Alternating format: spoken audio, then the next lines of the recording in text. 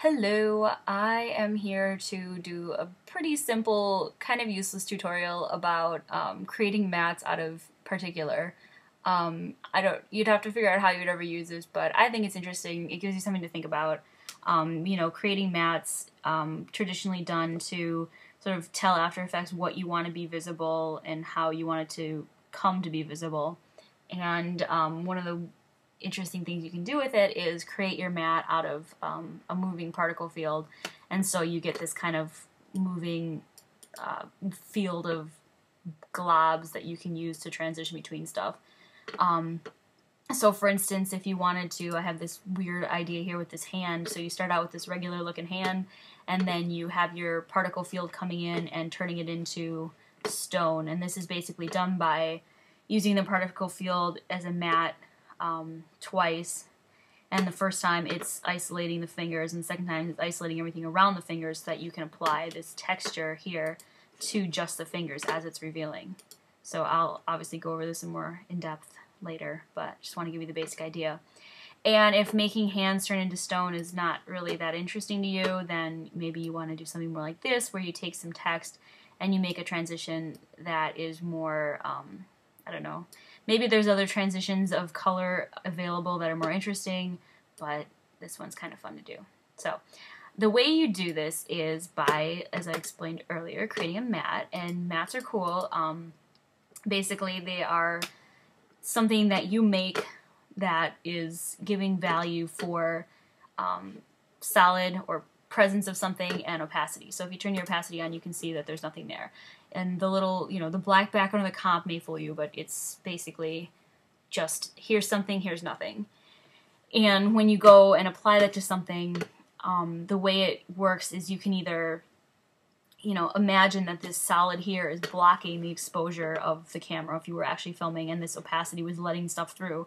Or if you're doing an inverted mat, then it's the opposite. Then this actually is thought of as being solid, and so this portion is actually going to be blocked, and then this portion will be able to be seen through.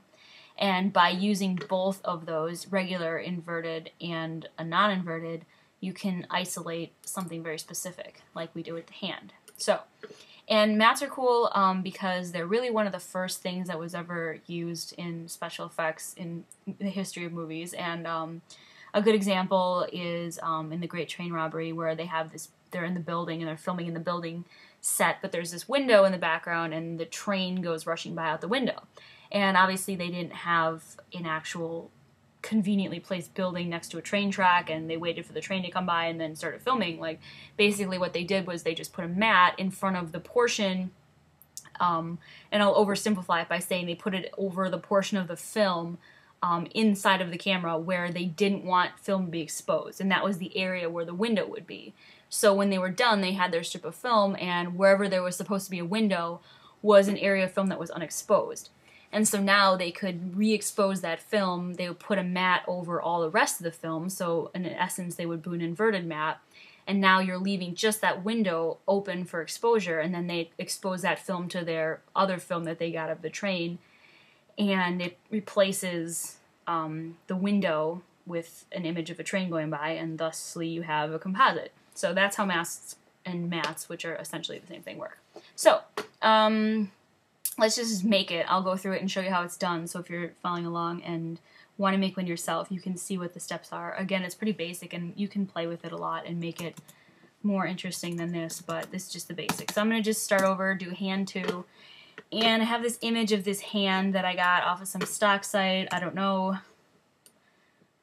what you want to use, but this is just what I got. And so I'm going to make my hand. There you go. Next thing I'm going to do, leave the hand alone. I'm going to create a new comp, and I'm going to call this one Particle Mat 2. And I'm going to do a new solid. Doesn't matter, obviously, what color it is, because we're going to be applying Particular. Do Effect, Trapcode Particular, and now we're going to make our, probably turn the opacity off so I can actually see what I'm doing, and we're going to make our alpha mat, or our luma mat with this. So I want to make it a box, because it's going to be eventually traveling across the screen. And obviously want to make it tall and wide, so we got to change my X and Y values. You don't really have to do anything with Z, but I want to make it big. Obviously I need way more particles than this. I I want to make this much wider. And then you probably would just go and make your size bigger, and you're going to get kind of a weird looking shape. And obviously it doesn't look like anything right now, but now you take your position and you put it like way off screen somewhere, so that in fact you need to be even more off screen. So let's just put it back over here behind the text. Okay, so now what you do is, oh thanks, now it zooms in, great. Okay, so the next thing you want to do is you obviously want this to move over, and there's a couple different ways you could do this. The way I like to do it is to use wind. So you just go into your physics, into your air models, and you make your wind x negative so that it's going to be traveling in this direction. You could also just keyframe the position or the offset if you wanted to, but I'm going to do it like this. So do this until it is, and see, I don't like the way it looks right now because it's got kind of a weird looking edge there, so I'm just going to make it even bigger because I just want it to have an edge. I don't want it to be all opaque and have different regions. So let me just bring this back and look at it, and that's good enough. Okay, so I'm just going to pull it so it covers my whole screen. Okay, so now it's going to move. Well, that's pretty fast. That's a lot of wind, so maybe I should take that down a notch. Put that like here. So just check it. Okay, it's moving. I have no idea. The concept of how fast that's moving is pretty, I guess it's a little fast too. You got to play around with it to see what you want for your particular effect. All right, good enough. Okay, so now you have your particle mat. Okay, so now the good news is we go back to our hand and we apply it. So we go to our project, and what did I even call it? Okay, particle mat 2 with lowercase letters. And I'm going to stick it up here on top because it's the mat. Obviously, I need to block stuff. I need to make this thing stop backing up because it annoys me when it does. And, okay, where was I? Oh, yes. So now we don't need to actually see this thing, so we can turn it off with the little eyeball.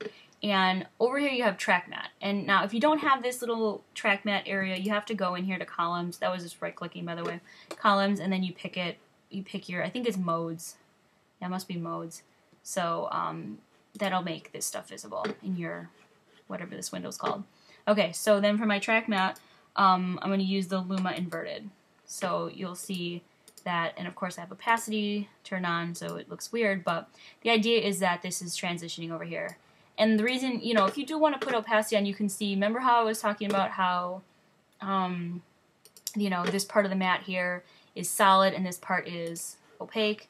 So I go over here, it's inverting, now this part is opaque and this part is solid. And it's black. And it helps that I had a black sort of, I don't actually have a black background, but now it's black. So if you have something that doesn't have a black background, you don't want it to have a black background, you're kind of in trouble. Because by the very nature of this, it's going to just make it black. So anyway, now the thing is we want to put a texture so that when this hand is being covered by the mat, a texture is being revealed in the position of the hand. So I have this texture that's from Action Essentials Pack, so I'm just going to pop it into my comp. And it's kind of this weird cement, crackly cement, but if you are doing this, it looks like an old stone hand, because of course everybody wants to make a stone hand up here. That's very exciting. And now you're thinking, oh, well, this doesn't make any sense, because yeah, that's wonderful. I have my like texture that's, oh, someone's talking there, hold on outside, hold on.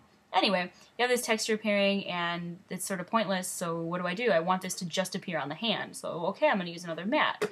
Okay, so but what am I going to use as a mat? Well, I'm not going to use my particle mat because that doesn't make any sense. I'm going to use the actual hand image as a mat because this in itself has luminance to it. So wherever this is light is going to be perceived as being something that we want to be visible, and wherever it's dark is going to be something we want to be perceived as being opaque. And in that case, we don't want it to be inverted. We want it to be just that, like what I just described. So we're just going to do a luma mat. But in order to do that, we need to actually make this mat. So I'm just going to duplicate this, stick this guy down here, and we don't have to have the texture turned on, but we do need to have this guy. We need to take this off and say no track mat. Now, this kept its value of luma inverted because I duplicated it, but you want to take it off. You don't need that. And then this is the thing you want to apply the mat to, which is the texture. So this time, again, you're going to do luma mat. I'm going to turn this off. And wait, hold on. Did I turn off something? Oh yeah, you have to turn this on actually. No, wait, turn that on. Ah, there we go. Turn that on so you actually want to see the texture, because if you turn it off, you'll notice you're just seeing, again, opacity. So turn this texture back on, and you'll see, if we turn off opacity, now it looks nice.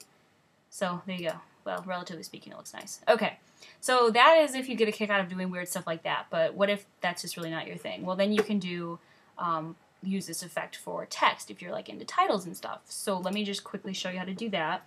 We're going to use the same mat, but I'm just going to create a new comp. I'm going to call this text 3. And I'm going to create a new solid for a background. I'm going to make it black. So it doesn't love a black background. Call it background so I don't get confused. And then I'm going to zoom in so you can actually see what I'm doing. Whoa, not that much. There we go. Oh, there we go. Now I lost my train of thought. Oh yeah, I need some text. So I'm going to put some text in here. So new text. Stick it up there. Call it title. If I can spell. Good. I'm going to take my little pointer, move it where I want it. It looks good there.